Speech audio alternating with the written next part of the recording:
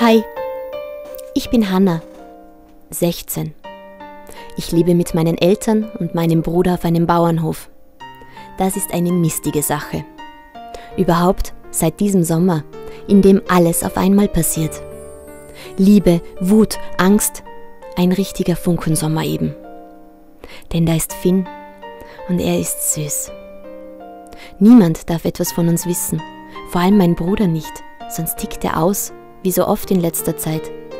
Wenn der erfährt, dass ich mit dem Sohn seines Chefs, daran will ich gar nicht denken.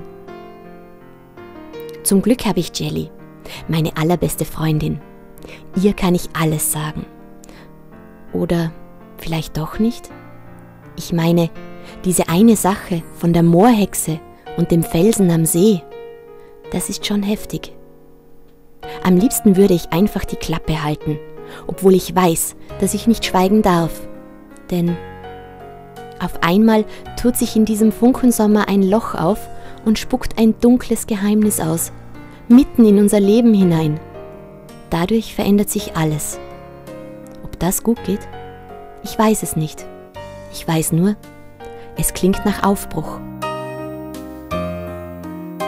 Funkensommer, das neue Jugendbuch von Michaela M.Holzinger, sparsam, sensibel und sinnlich erzählt.